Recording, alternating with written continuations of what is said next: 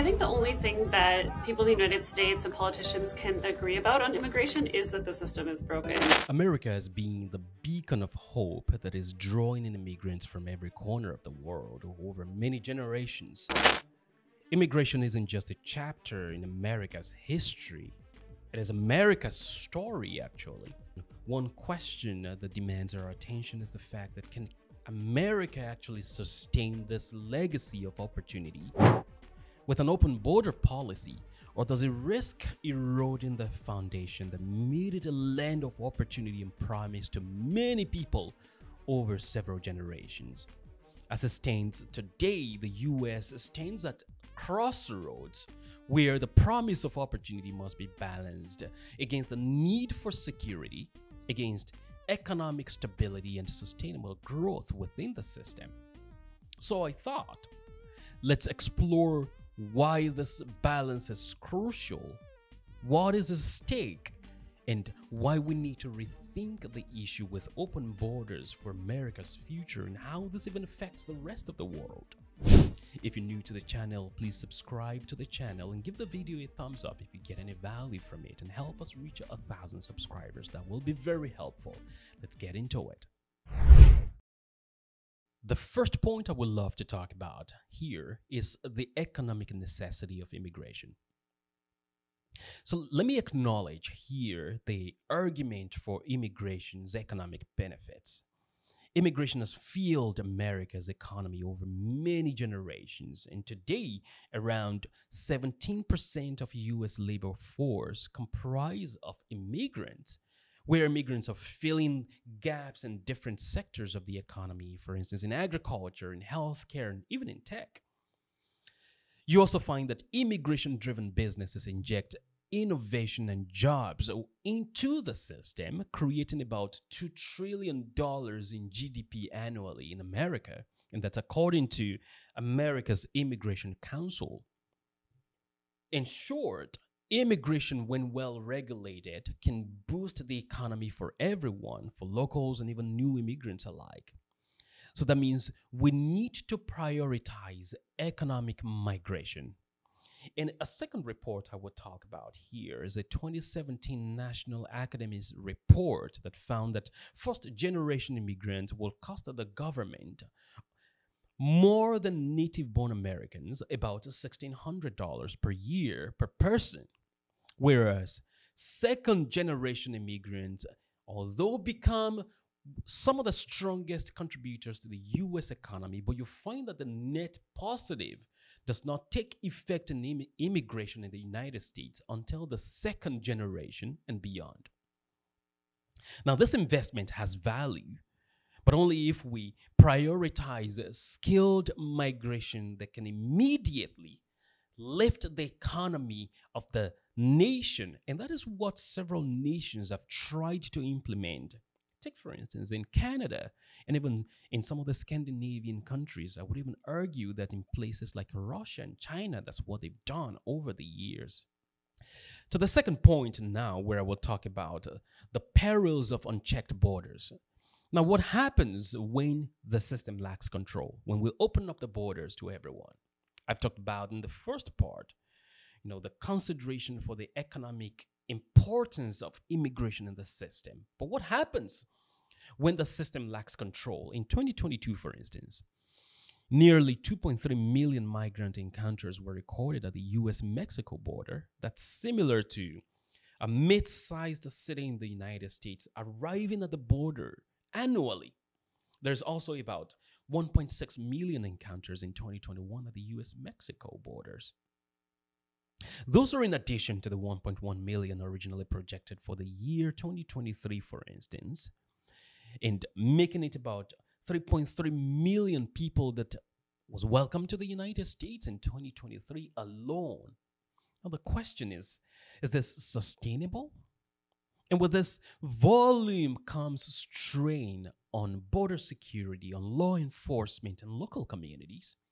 Unchecked borders will stretch resources thin with overwhelmed detention centers and about 2 million asylum applicants backlog that we currently have in the system, you will have overburdened local services in border states like in Texas and Arizona.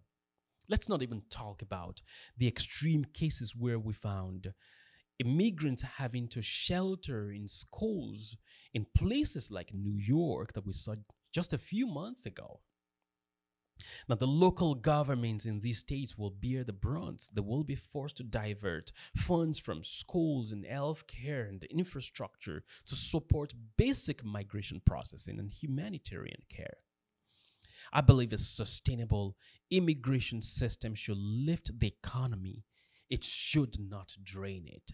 Let me get to the third point here, and that is the security and safety concerns about illegal immigration. Let's talk about security. An open border policy isn't just an economic issue, it's a national security risk, in my opinion. I come from a country where there are porous borders. The consequences is that you have a terrorism insurgency in the nation.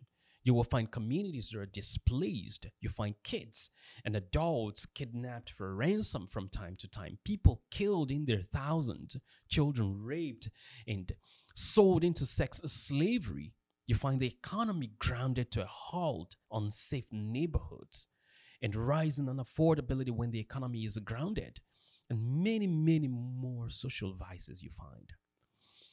A controlled system differentiates between welcoming those who seek opportunities, for instance, and the possibility of inadvertently inviting those who may do harm within the system. And you find border agents in the US reporting intercepting individuals with potential ties to organized crime and trafficking and even terrorism. Now, it's often argued that you have to think the best of people, in this case, illegal immigrants who are coming from these countries, and not assume the worst of people. Now, I bet that there are good illegal immigrants. I have met some, actually. But my argument is that I wouldn't leave my doors open with kids in the house while I go to work at night. Now, think about this. If you consider Canada's policy in immigration, for instance, with a stricter background checks and eligibility criteria that ensures a controlled entry, you contrast that with an open US border policy that provides entry without these rigorous standards. Now, a controlled border does not mean closing your doors to people. It simply means screening entry effectively for everyone's safety in the nation. And I think that cannot be undermined. Now, let me talk about the social and cultural impact of illegal migration as well. Immigration should enhance social cohesion within the society. It shouldn't test the limits of social cohesion. That's what I believe. But the current influx in the United States undermines social cohesion the way it ought to be. You have rapid, unregulated immigration that can overwhelm local resources, that can create tension as residents compete for opportunities, for housing, for jobs, for services. And here, let me talk about this issue. I don't mean every immigrant lack respect for functional system, but hear me out. Unchecked immigrants sometimes means that people are not prepared to adapt to the system that make their host countries work. Let me go on a detour here, actually, and discuss the subject of ghettoization. Most illegal immigrants hardly understand human rights, nor do they have respect for it for the most part, and that's because it's really not exist in most of these nations where people come from. I am from one of those countries. They hardly understand functional system. They're used to cutting corners in those systems where they come from because that's just the way it works there. The reason also you find that they will declare asylum under false claims a lot of times. Let me exclude the people coming from war-torn countries in this case. We can talk about that another day. But most illegal immigrants are used to cutting corners. Even when there are legal options and legal routes to do things. For instance, you find Instead of going to school within their host system in the host country, they might take the route of doing the contractual marriage or get a girl pregnant to get a green card. The priority is to become citizen, not the greater good of that society where they now live. It's hard for them also most times to obey the laws that make the countries work. Don't get me wrong. This doesn't apply to every immigrant. I've said it before, I'm an immigrant myself. But when we bring in the third world class people from the third world countries around the world, your systems will likely be compromised in the host country. It's the reason you will see reports where certain immigrants go to beaches in Canada, for instance, and would stoop down and take a dump in the sand at the beach. You have no respect whatsoever for the law, for the system in your host country in that case. The fifth point I would talk about is the economic consequences of illegal migration. I've talked about this in passing before. The economic cost of illegal migration is real. While unauthorized immigrants contribute billions in taxes, and even in local and state taxes, up to about $11.7 billion is contributed in taxes. But you find public schools, healthcare system, and social services must also accommodate everyone coming into the system. These costs most times from data, from reports, show that it can actually outstrip the contribution from the immigrants and stressing state budgets. Now, a regulated system also, in my opinion, would allow immigrants to reach their potential faster. And take that from me. I belong in that category. A regulated system would allow immigrants to reach their potential faster because it creates pathways to citizenship that would enable quicker integration for the immigrant and potentially higher wages and boost the contributions in taxes that they will have and their contribution to the GDP overall. That is also very important. Now, let me talk about the sixth point here, and that's rethinking open borders. Many people will say that the Biden-Kamala administration has now closed the border and that migrant encounters at the borders are now at the same level as in Trump's administration. Specifically, the border was closed in June of 2024. That's 3.5 years after this administration took office. I grew up in the developing, or you can say third world nation. I know what a kangaroo project look like when I see one. I know how an incumbent leader would execute last-minute project just before the elections or before a special visitor in the nation. You'll find road constructions and reconstruction, buildings painted overnight, even roads swept and washed overnight right before a political campaign starts. In this case, they capitalize on the people's short-term memory and their inability to appraise meaningful projects and good leadership in the system. The Biden-Kamala administration have only given the people a very well-washed and decorated tomb with a ribbon on it, in my opinion. It's a third world classic playbook. It works.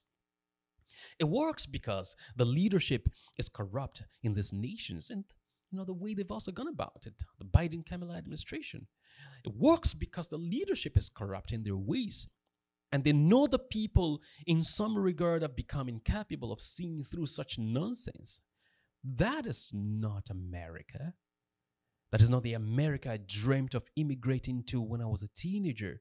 That is dishonesty at its peak and corruption at its finest, where you find Kamala Harris and the rest of the people on their cabinet saying that the border was closed for almost 4 years. And right before campaign starts, you close the border in reality, but lie to the nation for over 3 years. I wish I also have enough time to discuss the issue with leadership, especially in the third world countries, a little further, and how it actually contributes to the issue with illegal migration to the first world nations. But I think I will add that as an addendum, a short episode after now. To the point about looking forward. Take, for instance, Canada and the United States are both immigration nations, but there is a difference in Canada's system where a blueprint is defined for control immigration without exclusion, and that's for the most part in Canada. It prioritizes skilled immigrants, supporting economic growth in the shortest possible time and managing the population needs. I will caution here that Canada's immigration has also taken a nosedive of late, and that's because they've adopted international generosity over the greater good and the national identity in the nation. Let me also talk about the European Union that adopted a similar model with the blue card system, where they specifically target high skilled workers to fill gaps in sectors in the economy where they need them the most. These models actually show that countries can maintain open doors to immigration without sacrificing control. Open borders, however idealistic we may imagine it, are not sustainable. A controlled, selective approach does not actually mean turning people who are in need away. It simply means ensuring that everyone entering the country can contribute meaningfully and integrate successfully, and especially within the shortest possible time. That is beneficial to immigrants. It's also beneficial to the system, where we reap the net positive of that system in the shortest possible time. I hope for everyone watching this right now, for you watching this right now, I hope you will think about these points I've talked about in the final moments leading up to the 2024 elections in the US. And choose the leader, the president of the nation wisely. Choose the one who stands for the greater good of the nation, while also considering to some great extent the international generosity that is needed for immigration levels to be maintained at levels that are sustainable for the system. That is very important, and we should not undermine it. If you made it this far, there are chances that you and I share something together in our thought process. And that's the reason I think you should click on the subscribe button, give the video a thumbs up, also share your thoughts. I want to know what you think about illegal immigration and how that is affecting the system in the US or maybe even in Canada. Also, click here for my follow-up dialogue on the issue with leadership from third world countries, and how that also contributes to the issue with illegal migration to first world countries. Well, take care. Now we'll be seeing you shortly. Bye-bye.